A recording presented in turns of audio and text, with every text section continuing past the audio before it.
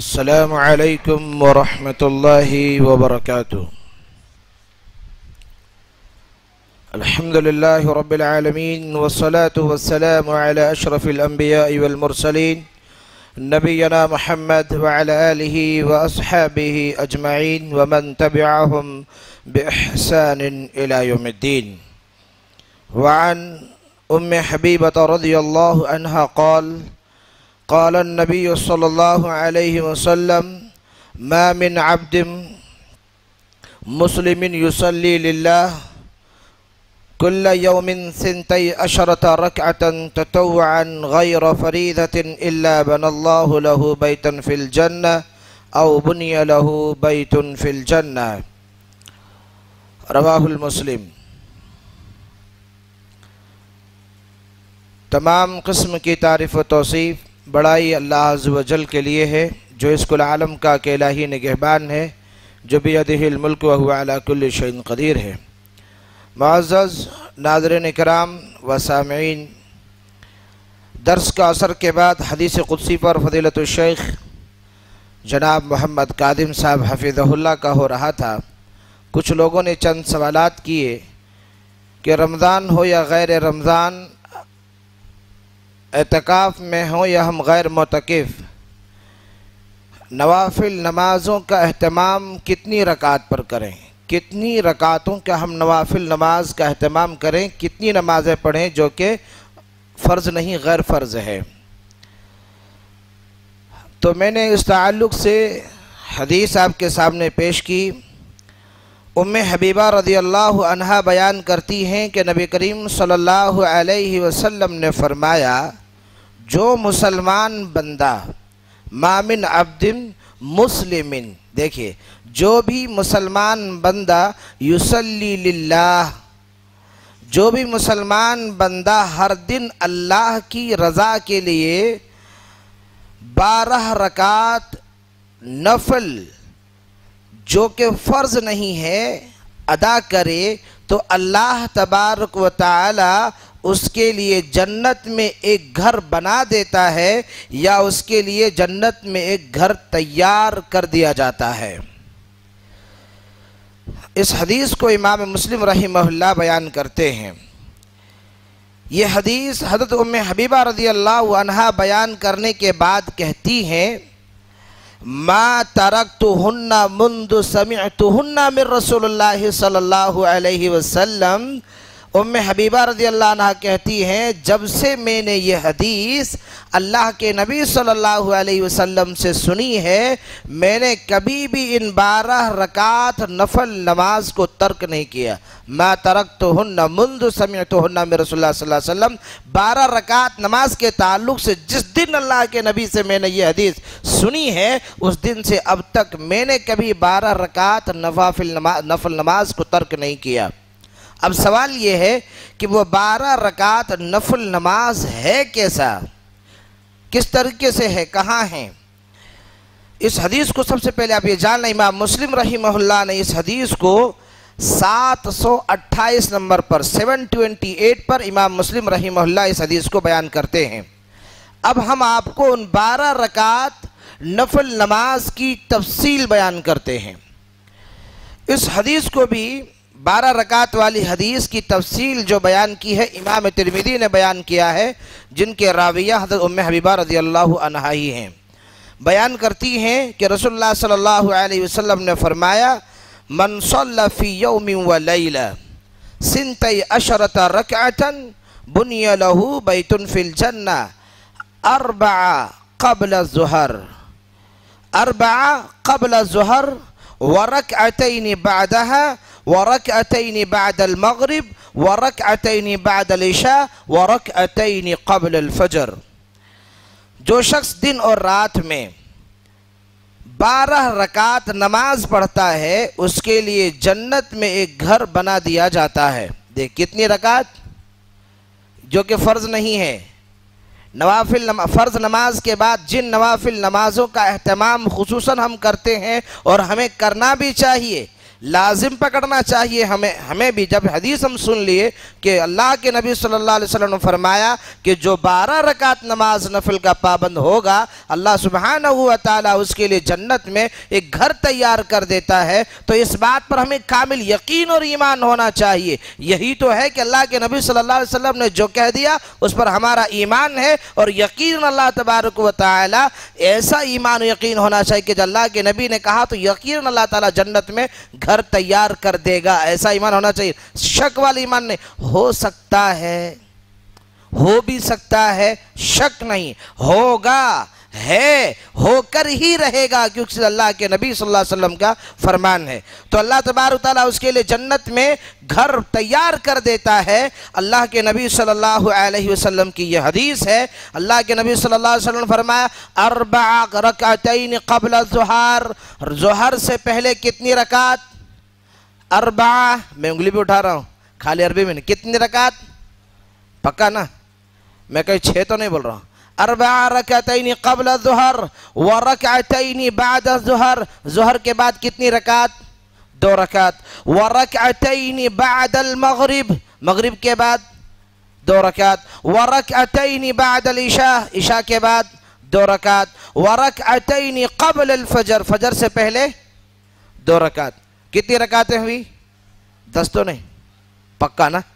اگر ہم ان 12 رکعت نوافل نماز جو کہ غیر فرض ہے، فرض نہیں ہے، فرائض کے ساتھ اگر ہم ان نفل نمازوں کا ہم پابند ہوتے ہیں، ان نوافل کا اگر ہم پابند ہوتے ہیں، اگر لگا رہا ہوں کچھ لوگ ایسے بھی ہیں السلام علیکم ورحمۃ اللہ، السلام علیکم ورحمۃ اللہ، اٹھتے بھاگ جاتے ایسا جیسے جیل میں سے بھاگ رہے ہوں. بالکل غلط ہے. سنت یہ ہے کہ جگہ پر بیٹھے رہیں، نوافل کا اہتمام کریں، ان سنت کی ان دعاؤں کو پڑھیں جو اللہ کے نبی صلی اللہ علیہ وسلم نے سکھایا. لیکن نہیں، سلام پھیرتے ایسے بھاگتے ہیں جیسے قیدی جیل میں سے بھاگ جاتے ہیں. اور خاص کر کے اس وقت جب مغرب کا ہوتا ہے، مغرب کے وقت تو برداشت سے باہر ہوتا ہے لوگوں کو. بہرحال تو یہ درست نہیں ہے. 12 رکعت نفل نماز کا اہتمام کریں گے تو کیا ملے گا؟ جس کے نام کی جنت میں گھر بنا دیا جائے گا، اس کا مطلب یہ ہوا کہ جنت بھی ملے گا، مکان بھی ملے گا.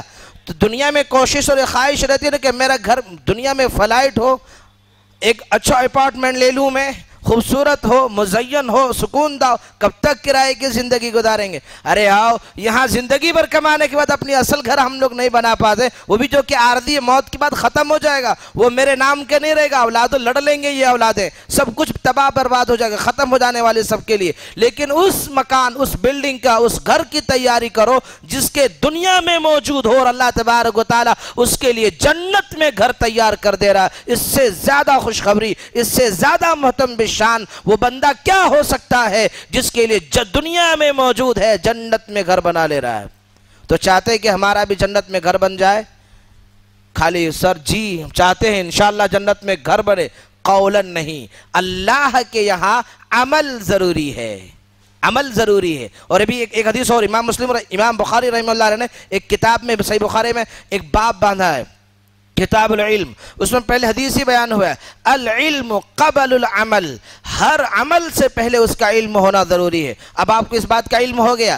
12 رکعت نفل نماز ہیں، اگر ہم ان کے پابند ہوتے ہیں تو اللہ تعالیٰ کیا کر رہا ہے؟ جنت میں گھر بنا دے رہا ہے. اس حدیث 12 رکعت کی تفصیلی ذکر امام ترمذی رحمہ اللہ نے کیا. امام ترمذی رحمہ اللہ نے اس حدیث کو 427 نمبر پر بیان کیا ہے. 427 پر امام ترمذی رحمہ اللہ اس حدیث کو بیان کرتے ہیں. تو اس حدیث سے یہ معلوم ہوا. اچھا، پھر ام حبیبہ رضی اللہ عنہ ایک اور روایت بیان کرتے ہیں. یہ دیکھیے بہت ہی محترم بشان نفل نماز کے بارے میں ذکر کر رہا ہوں، بہت ہی غور سے سنیے اور اپنے پلوؤں میں گرہ باندھ کر لے کر کے جائے. پلو تو نہیں ہے، شرٹ کے کونے میں گرہ باندھ لو اور لے کر کے جاؤ. اللہ کی قسم ہے اگر عمل کر لیے آپ تو اللہ کے نبی صلی اللہ علیہ وسلم کی بات 100% سچی ہے. اللہ کے نبی صلی اللہ علیہ وسلم فرماتے ہیں من حافظ علی 4 رکعات قبل الظہر و4 بعدها حرمہ اللہ علی النار.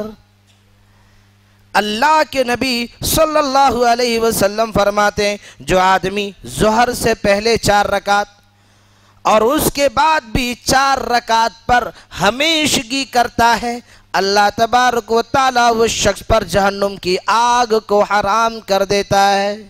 اللہ اکبر. من حافظ على 4 ركعات قبل الظهر و4 بعدها حرمه الله على النار. اللہ اس شخص پر جہنم کی آگ حرام کر دیتا ہے جو ظہر سے پہلے 4 رکعت اور ظہر کے بعد بھی ہمیشہ وہ 4 رکعت پڑھتا ہے اور پہلے بھی 4 رکعت پڑھتا ہے. اللہ کے نبی فرما رہے ہیں حرمہ اللہ علی النار، اس شخص پر جہنم کی آگ حرام کر دی جاتی ہے. اللہ اکبر. اس سے زیادہ بڑی حدیث دے سکتا ہوں؟ صرف نفل نماز پر جہنم حرام ہو جا رہی ہے، لیکن شرط کیا لگایا ہے؟ پابندی ہونا چاہیے. دیکھیے ہم صرف عملاً کہتے ہیں انشاءاللہ کریں گے، عزم مصمم نہیں، ارادہ خالی انشاءاللہ کریں گے. اللہ کیا نہیں چاہتا؟ اللہ چاہتا کہ میرا بندہ نیک عمل نہیں کرے؟ اللہ چاہتا کہ میرے بندے نیک ہوں. اللہ نے نیکی کرنے کے لیے تو پیدا کیا ہے، اور وہ ہر کام نیکی کی عبادت ہے جسے اللہ رب العالمین نے بیان کیا. کیوں؟ میں نے اپنے بندوں کو عبادت کے لیے پیدا کیا اور ہر نیک کام عبادت ہے. تو پتہ کیا چلا؟ اگر ظہر کے بعد بھی ہم کتنی رکعت پڑھیں گے؟ ہمیشہ پڑھیں گے کتنی رکعت؟ 4 رکعت. ظہر سے پہلے 4 رکعت. تو کیا ہوگا اس شخص کے لیے؟ جہنم کی آگ اس شخص پر کیا ہو جائے گا؟ حرام ہو جائے گا. اللہم اجرنی من النار. اللہ سبحانہ وتعالی ہم سب کو جہنم کی آگ سے حفاظت فرمائے. اللہ تعالی ہم سب کو اس پر عمل کی بھی توفیق دے. ایک اور حدیث، اس حدیث کو حضرت عبداللہ بن عمر رضی اللہ عنہ بیان کرتے ہیں. نبی کریم صلی اللہ علیہ وسلم نے ارشاد فرمایا رحم اللہ امرأن صلی قبل العصر 4. اللہ تعالیٰ اس شخص پر رحم فرمائے جو عصر سے پہلے بھی 4 رکعت پڑھتا ہے. یعنی عصر سے پہلے جو شخص 4 رکعت نفل نماز کی پابندی کرتا ہے، اللہ سبحانہ وتعالی کا خاص اس پر رحم ہوتا ہے. اچھا، جس پر جہنم حرام کر دی جاتی ہے، اس حدیث کو امام نسائی اور امام ابن ماجہ رحمہ اللہ نے بیان کیا، اور امام ابو داؤد رحمہ اللہ نے اس حدیث کو 1271 نمبر پر 1271 پر امام ابو داؤد نے بیان کیا کہ اس شخص پر اللہ جہنم کی آگ حرام کر دیتا ہے. اور دوسری سنن ترمذی کی حدیث 430 میں 430 پر امام ترمذی رحمہ اللہ نے اس حدیث کو بیان کیا. ان دونوں حدیثوں سے ہمیں یہ معلوم ہوتا ہے کہ ہمیں ان نوافل نماز کا اہتمام کرنا چاہیے. اب بات رہی ان نوافل نمازوں کے بعد ہم کن نوافل نمازوں کا زیادہ اہتمام کریں جو ہمیں اللہ کے زیادہ تقرب اور قریب کر دیتا ہے. وضو کے بعد کی 2 رکعت تحیت المسجد، یہ ہم الحمدللہ پڑھتے ہیں، لیکن خاص جو نفل نماز ہے جن کے لیے جنت کی بشارت ہے، جنت میں گھر دیا جائے گا، اس کو ہم بھول جاتے ہیں. یہ بھی یاد رکھیں، بعض لوگ ایسے اس کو ترک کر دیتے، بھول جاتے ہیں. یہ یاد رکھیں، وضو کا پڑھ لیتے، تحیت المسجد پڑھ لیتے، ظہر کی 4 رکعت پہلے چھوڑ دیتے اور ظہر کے بعد کی 2 رکعت چھوڑ. یہ یاد رکھیے، آپ وضو کر کے اگر آپ مسجد میں داخل ہو رہے ہیں اور ظہر کی اذان ہو چکی ہے، جماعت ہونے میں ابھی ٹائم ہے، تو آپ 2 رکعت کر کے 4 رکعت نماز پڑھیے. آپ کو تحیت الوضو کی بھی 2 رکعت کا ثواب مل رہا ہے اور تحیت المسجد کا بھی آپ کو ثواب مل رہا ہے. وضو کا بھی ثواب اور تحیت المسجد کا بھی ثواب. یعنی آپ 4 رکعت پر 8 رکعت نمازوں کا اجر حاصل کر رہے ہیں. اللہ اکبر. اللہ کی رحمت بہانہ می گوید. اللہ کی رحمت بہانہ ڈھونڈتی ہے اپنے بندوں کے لیے. اللہ تو چاہ رہا ہے میرے بندے کب آئے میری طرف رجوع کرے، میں اس کو دینے والا ہوں. بہرحال اس کے بعد سوال یہ رہتا ہے کہ اس کے بعد ہم کن نمازوں کا سب سے زیادہ پابند ہوں. جن نمازوں کی سب سے زیادہ پابند ہونے کی ضرورت ہے، اس کے تعلق سے عبداللہ بن سلام رضی اللہ عنہ کی ایک آخری حدیث پڑھ کے انشاءاللہ اپنی بات کو ختم کر دیتا ہوں. افضل جو ہے فرائض نمازوں کے بعد جن نوافل نماز کا اہتمام کرنا ہے اور افضل ہے وہ 12 رکعت ظہر نمازوں کے بعد اور پہلے کے نوافل نماز ہیں. سمجھ میں آ رہی نا؟ آئی نا بات؟ اب اس کے بعد ان عبداللہ بن سلام رضی اللہ عنہ قال، عبداللہ بن سلام رضی اللہ عنہ بیان کرتے ہیں کہ جب نبی کریم صلی اللہ علیہ وسلم مکہ سے ہجرت کر کے مدینہ آئے. کہاں سے آئے؟ میں نے کچھ اور تو نہیں کہا نا. میں تو نے کہا طائف سے مدینہ چلے گئے۔